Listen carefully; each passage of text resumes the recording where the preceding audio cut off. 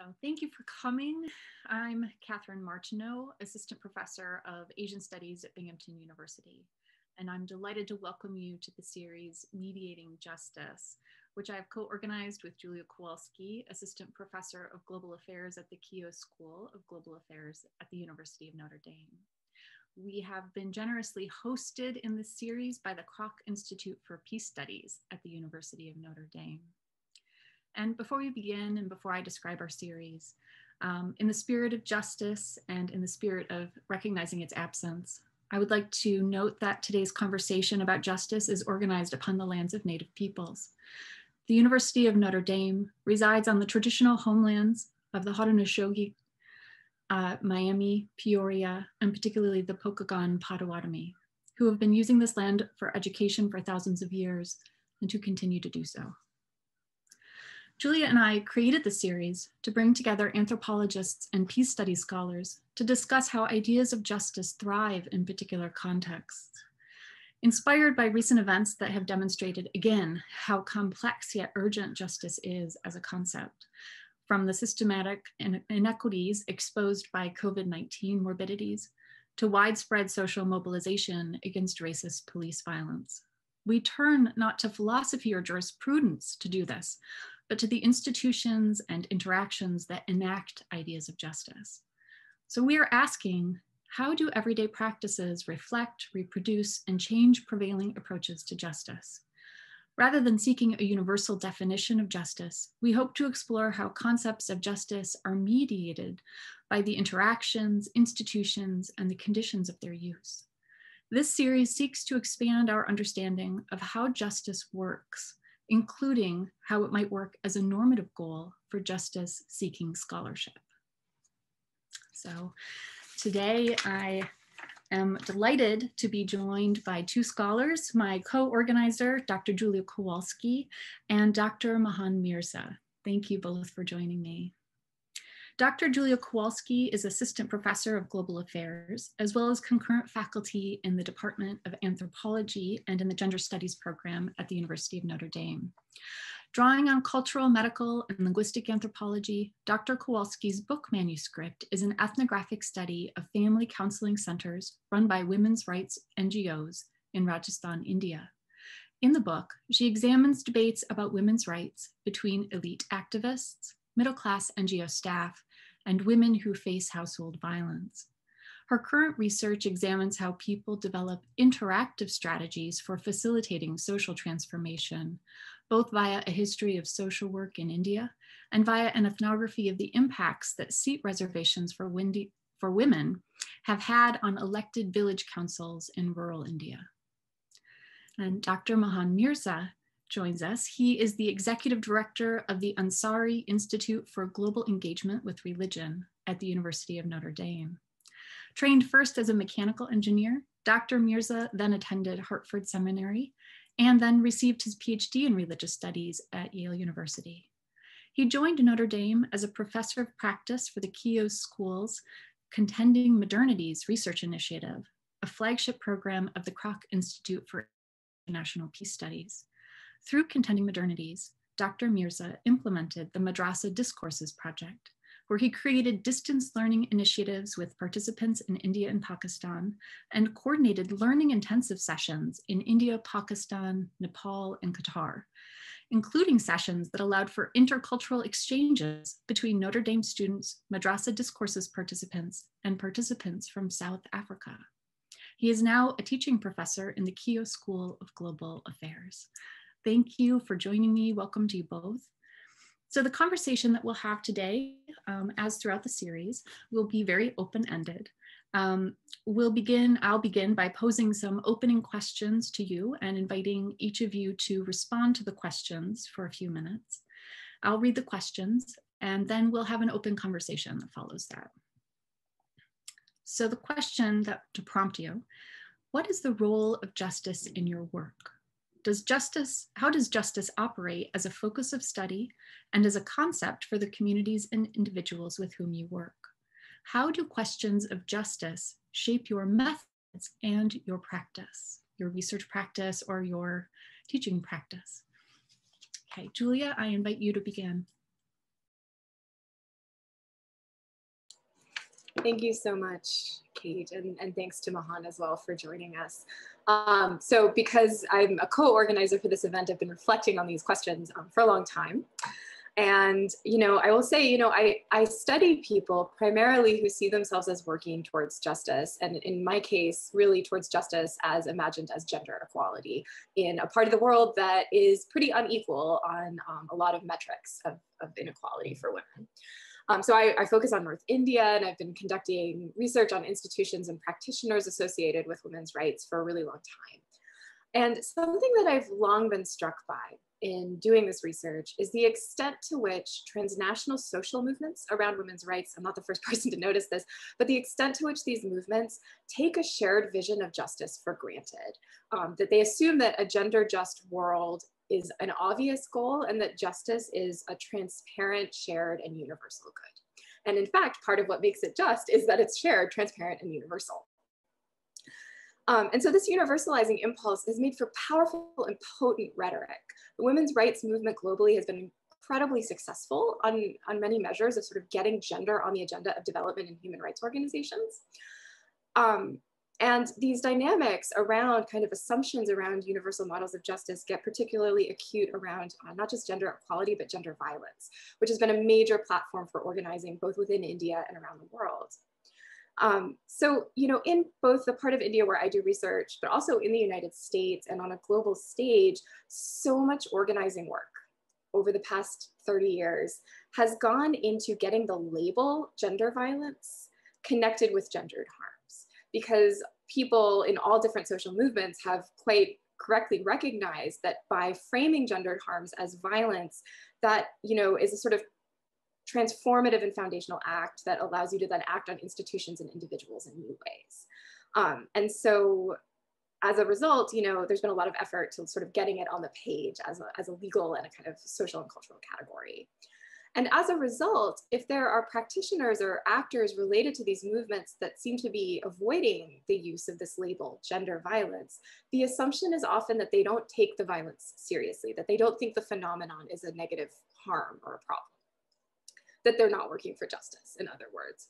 So I work in this context where you have this powerful global label that's become this kind of organizing point for symbolizing or indexing that you are working towards justice in a social movement. So I spent years doing ethnographic research with these mid-level NGO staff called family counselors, who were in fact extraordinarily reticent to use the label gender violence in their work with clients, who were very much facing things that the legal system in India would have defined as domestic violence. And there's a whole other story there, but one thing that I was quite struck by is just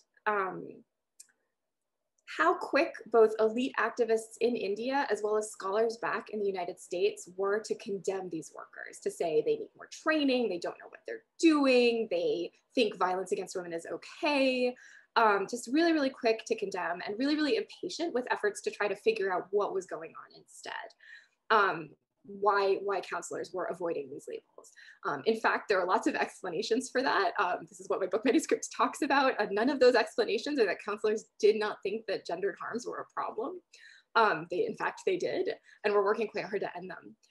But I think part of what this illustrates is that even when you get gendered violence onto the page, into institutions, you get laws, you get public discourse, pop culture, all condemning gendered violence, you still have to get people to reimagine what harm, coercion, and conflict mean about themselves and their personal relationships.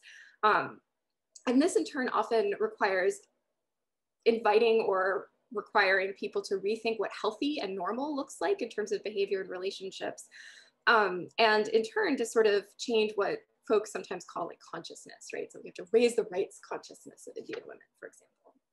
So as an anthropologist, I know that even though I might really agree with some of those normative goals, that this is also a set of disciplinary projects. Whenever we talk about normal behavior or healthy behavior, we're in the kind of zone of discipline and disciplinary techniques. And that in turn, that means that power is at play here, that we're watching the operations of power. And so my impulse, in the wake of all of this has been to look at what exactly is getting disciplined and what's being generated in that process and what might be getting erased. Or kind of disappeared when these disciplinary techniques become tools for social justice. So all of this led me to wonder, well, okay, so these mid-level staff, other women who are primarily speaking vernacular languages in India rather than English, who maybe aren't writing, you know, globally circulating documents or policy briefs, how are they envisioning not just violence, but justice? What's their model? And I realized that there was a way that people had been talking about this that I had been noticing in the field, and that I've also come to sort of track in Hindi language texts that are being written by female activists in North India.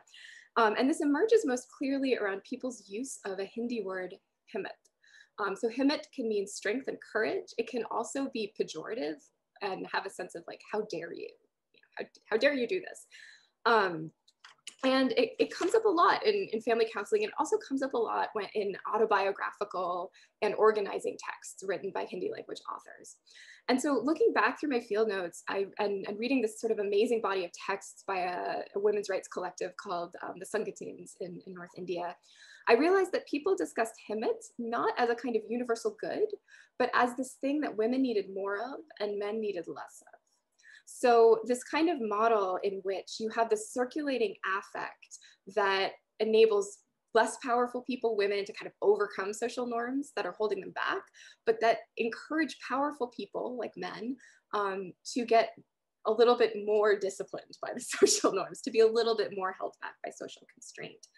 So this is a sort of imagination of justice as a kind of rebalancing of the grip of social constraint on different people who are organized in an unequal hierarchy. And part of what's quite striking about this is that even as these are discussions about how to limit the negative effects of inequality, these are also discussions that center inequality, because it is the inequality around which himmat gets rebalanced. So in some ways we might say, oh, that's not like strength, courage, that's just like empowerment. You know, we hear about empowerment all the time in global women's rights activism, but this is a really different vision of justice, in part because it's less focused on the individual and sort of changing what an individual lacks, and more focused on thinking about how to rebalance certain dynamics across relationships. It suggests that people are conceptualizing injustice, not in terms of an individual lack of freedom, but in terms instead of how something being unbalanced, about how social constraint shapes relations and subjectivities along a kind of gradient of inequality, or actually, because North India has a lot of gradients of inequality across intersecting kind of axes of inequality that include not only gender, but class, caste, education, rural, urban backgrounds, and so forth. So, this has raised a larger question for me, which is, how can we cultivate a kind of ethnographic curiosity about these differing visions of justice while holding on to what might be very strong normative commitments to a certain path forward that we might hold as researchers, but also that might be held by the people who are facilitating our access to field sites and that we are also working with in the field. That not everybody shares this vision of the folks that I knew well when I was doing this work in Rajasthan. And then in turn, you know, once we learn to be curious about these different models, how do we bring them together in a way that isn't just fetishizing cultural difference on the one hand, or kind of attempting to kind of translate over the differences that exist? So how can we facilitate dialogue between these visions of justice as both scholars and as practitioners? Thanks so much. Thank you, Julia. And Mahan. Wow, that was super interesting. And I really look forward to the conversation. And I want to thank you, Julia, and also Kate, for inviting me to this very interesting series. What I'm going to offer is a little bit of a stream of consciousness, but I hope it gets us somewhere. And my thinking of justice is more associated to my pedagogy and what I do in the classroom. So right now, we're about a week after the Capitol riots of January 6th and a week before the inauguration of Joe Biden and Kamala Harris. So this is where we're situated. And I'm thinking about what's going on, like I know many of us are at this moment. There are troops stationed at the US Capitol, and we're seeing these images. And if you hear the newscasters, they're saying, well, it looks foreign. It looks like Baghdad. And we have more troops right now in the capital than we have in Baghdad and Afghanistan and Syria combined. And so when I hear this, I'm like, no, this is maybe foreign to you, but this is how America actually looks like to a lot of the world outside. And what does this have to do with justice? Karma, I'm thinking of like a sense of you get, what you deserve, you reap what you sow.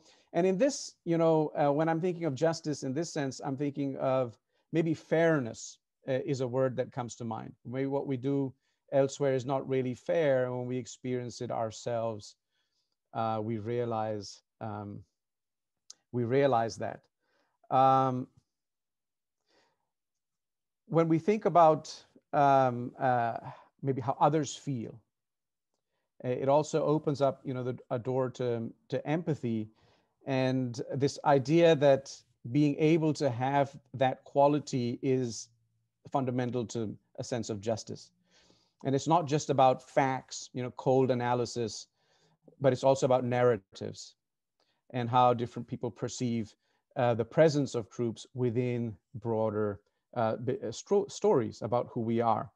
And this kind of perspective shifting is really important to me when I teach. So I'll give you an example. In our Islam and Global Affairs class, that particular class, I taught it for the first time. I'm developing new classes for the KIO school at the Ansari Institute. And so we were talking about Islam and Islamic law within the framework of religion and politics.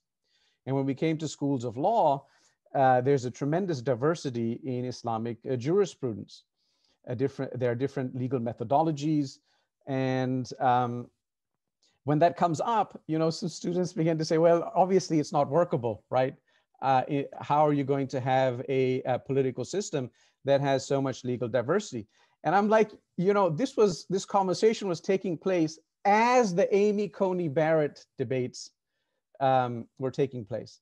So I'm like, talk about legal pluralism. We have that here.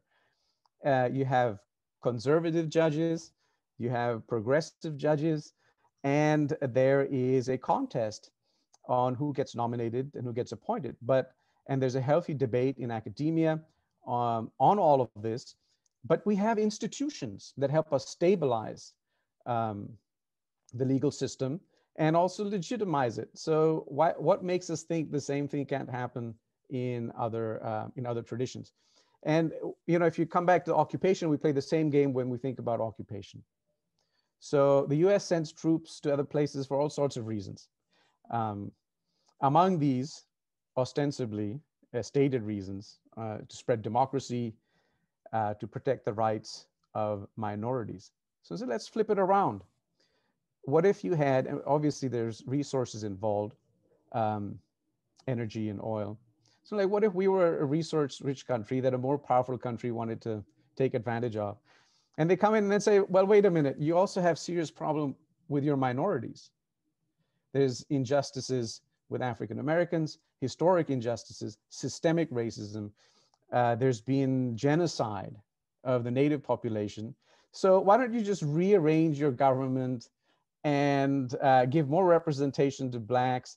And let's carve out Oklahoma. Why don't you, give it back to the natives? There's 49 other states where you can just, move over to. Don't you have enough room? And so I try to get them to think how these kinds of arguments sound if they were applied back to us. And I think this does kind of, for a moment, invite students to think differently about issues that were you to just focus on a different kind of fact-based analysis wouldn't inspire that kind of introspection. Okay, so the idea of justice here is actually quite simple, I think. There's a golden rule. Do unto others as you would have them do unto you. And there's a situatedness in that, right? Because everyone's situated. You're in a particular situation. You have to know that situation. You have to be able to put yourselves in someone else's shoes.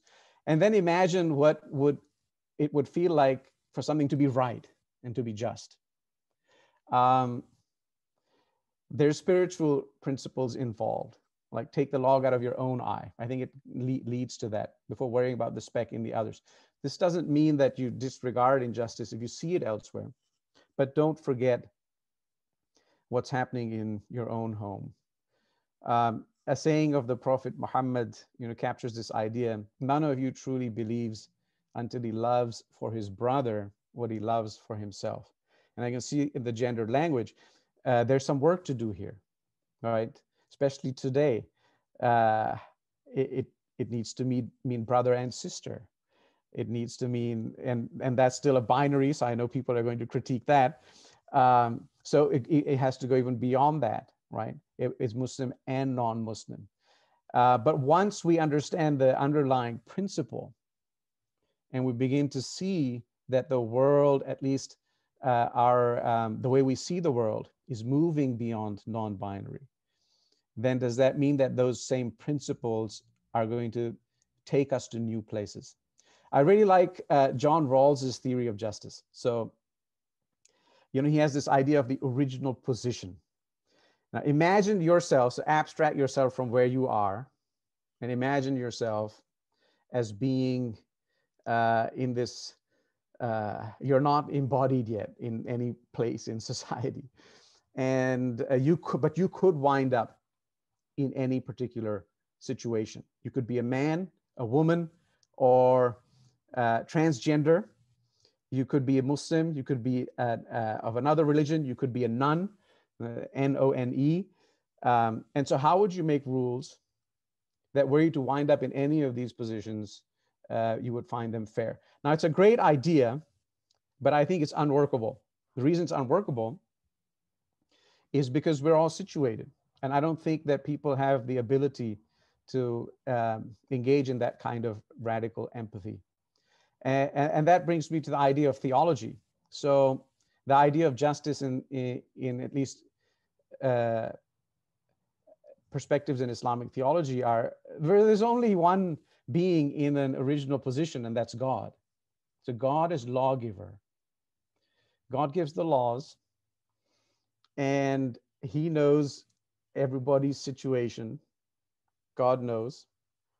And God is able to then give laws that are ultimately just. Obviously, we know that that doesn't work either in practice, because people have to interpret God's word. And you're back to reading Revelation from your particular situation. So where does that leave us? Let me just conclude by, putting something out there for conversation, and we'll take it from there. So, and I think this connects with what Julia, what you were saying, how the question you asked right at the end is that we have these norms, but then how do you go into ethnographic situations where different norms function, and then inculcate a kind of curiosity in that world despite your own convictions, and then generate a dialogue between the two. And so, in a sense, from a theological perspective, absolute justice is only in the hereafter. It doesn't happen in this world. But in this world, you have to do the best you can in whatever situation you find yourself in. So there's a wonderful dyad in the Quran, verses where it says, be just, and don't let your enmity of a people, your hatred of a people, keep you from being just. And then the other verse says, be just, even if it's against your own selves. And so how can we inculcate an ability in ourselves to be fair, even when it's with our perceived enemies, or even when it's against our own selves and our self-interest? I'll just leave it there, and look forward to the conversation. Thank you. That raises so many questions for me, and both of your talks did. I think the place I'd like to start is by thinking more about, and I'm really, I guess, prompted, or in some way, really, I feel like you, I think we're needling me a little bit there, Mahan. I'm sure it wasn't personal. Of course not. In thinking about this, do unto others as you would have them do unto yourself.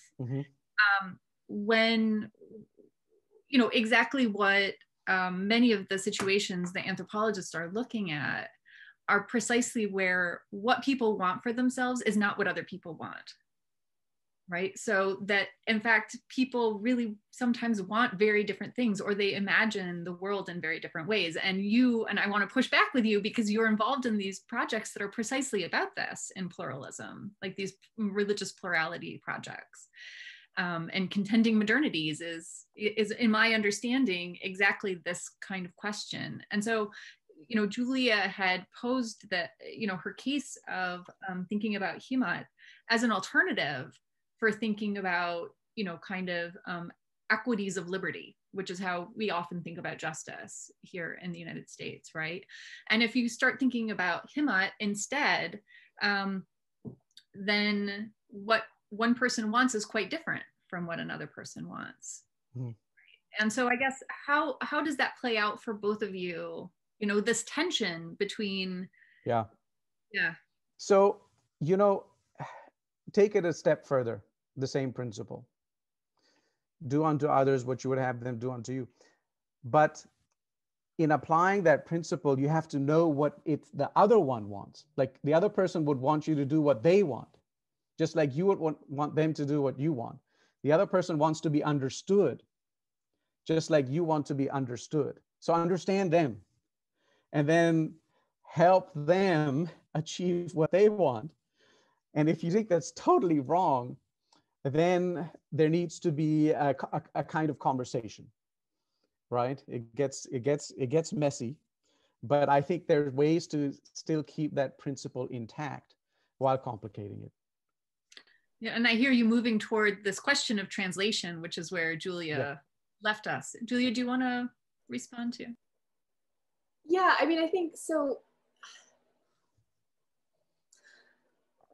I think one thing I'm thinking about here is this sort of unit of analysis as I think that's the best way to put it, this sort of unit of analysis as we ask these questions about justice. And I think, thinking in a kind of liberal tradition with Rawls, the unit of analysis is the individual, and the individual kind of exists before he or she enters into relations with others. And so we're sort of working, it's this idea that we could sort of extract, if we could just extract everybody out of all that relationality and noise, we could get at, oversimplifying a lot here, I recognize, we can kind of get at what justice really is. And that's certainly one way to think about it. I think there have been a lot of critiques of that approach in feminist political theory and anthropology and other disciplines that are thinking really deeply about relationality, because in fact, we never become an individual outside of relations. That this kind of individual is maybe even a fiction of a certain set of political ideologies. I'm not weighing in on that. That's just what some scholars say, who I think are pretty convincing. But so, I think one thing that we could think about are the ways in which we have to become alert, not only to different, the sense that, different individuals might, have a different answer to the question of what do you want for yourself or do unto others as you, what would you have done to yourself? We have to move beyond that into recognizing that in fact, different groups might conceptualize justice as having a different unit of analysis, that justice might not be just about the individual, but about the larger relationships that produce individuals that act on the world, or the larger social structures that might constrain what seem like or appear to be choices. So I think that's kind of, in thinking about the sort of estranging comparison you were suggesting of well, what would it look like to imagine what's happening in the Capitol right now is almost like a colonial occupation? How does that shift how I see and think about current events? That kind of estranging comparison can also help us, I think, get beyond these very individualizing models of justice, and help us get beyond as well thinking that the individual is the telos of justice, which I think is something that seeps out of Rawlsian thinking sometimes. Do you want to respond, Mahan, or should I? No, go ahead. I find that very interesting. I don't think that,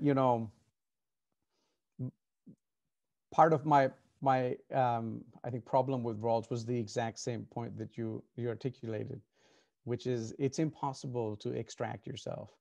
And I do think it's an interesting idea in the abstract, but it doesn't work in the real world simply because we're so tied to material reality, systems, relations. And my feeling is that that network of relations with an individual connected to what is outside of them in society, people, political systems, social structures, that they're so complex for every individual, how they've been raised, that ultimately, thinking of justice as being achievable in a universal kind of framework is something that may be beyond at least my capability. My capability is to recognize where I am and then do the best from that vantage. And in that sense, the individual still is at the center. So I keep going back to this situation in the Capitol that we're talking about. And I love the comparison that you've made and the sense of, you reap what you sow. And I don't think that that has to be cosmological. It can actually be structural in the institution. Like, we are this, right? These are our institutions. These are the world we've created. This is the world we've created. It's no surprise, kind of causally, that this is where we've ended up. And I guess, part of, and I really feel that this passage from the Quran that you described, where you don't, I'm going to get it wrong, but don't let your enmity for people distract you from being just, right? And I feel like that is a huge challenge for me as I think about what's happening in the Capitol, because in many ways I want to approach this as war, right? Like, oh, we are in a war. That's what they want. They've got it, and I guess I'm really pulled by the work that both of you are doing toward, and Julia, I think to some way, I wonder if your work on feminism and women's rights discourses in India provides an interesting comparative case for this, because there is only a right way to talk about gendered violence, right? And understanding the causes of gendered violence in a nuanced way can sometimes seem to undercut that project, right? And similarly, I've been thinking about white supremacy in the United States and how it really is a problem that exists, right? And we can't just make these people go away. So we need to somehow understand the causes of that at the same time that we reject what it produces, right? And the whole institution that it's a part of, I don't want to be a part of that, right? I want to reject the institution.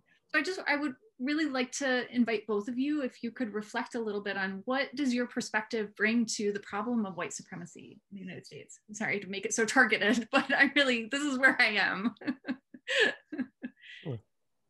I mean, yeah, it's interesting to, again, in the spirit of like an estranging comparison, to step back and say, well, what do these people that mobbed the Capitol, they think they're fighting for justice. I think if you read these interviews that people did, we don't know everything that these folks think yet, but they think there's that woman at the speaker's dais with a sign that said like "Save the Children" or something, that this is a vision of justice that is so clearly not my vision of justice, and or what I want my society to be. And it feels viscerally uncomfortable to put my ethnographer brain on about that, because it does feel like it's sitting with, I don't know, it feels like both sides of them almost, right? Like, oh, I'm going to sit with these white supremacists and see what do they think justice is? But, on the flip side, it's hard to know how to come to any kind of end to this without taking seriously and not just dismissing as empty rhetoric or as a kind of fig leaf over overt racism, but taking quite seriously like the vision of justice that these folks are operating under, and trying to understand how it motivates them to act. And every time I read about the kinds of conspiracies that are animating these movements, I think I do not understand this. Like there's like something behind this, animating this, that I have no purchase on, which is a scary way to feel about people who live in our town. Yeah, and so I guess that's not any kind of answer, but I do think there's a requirement that we do need to take seriously, not white supremacy as an argument for the social good, but rather looking at the ways in which maybe a history of structural white supremacy have distorted ideas about what justice looks like to some people. Yeah. So, you know, I think this is really, you nailed it, Julia. Like, what would it mean to inculcate the ethnographic curiosity? Like you asked this question about the Indians. And so the same question pertains here. And I think underlying it is the meta question is, how do we come to terms with difference? Like if we genuinely have different conceptions of the world, is there a way that we can live with that, understand that difference, even empathize with it without necessarily agreeing with it, and then allow it to inhabit our world and make peace with it?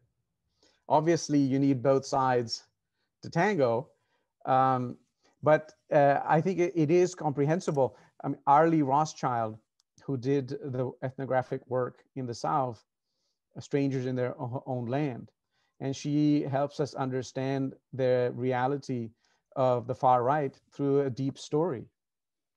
And she paints this amazing imagery of, you know, imagine a long line, and it's mostly these white Christians, mostly male. They're standing in this line. At the end of the line is the American dream, but the line has stopped, and it's no longer moving. And in fact, there are people who are cutting in line, and it's people who are not like them.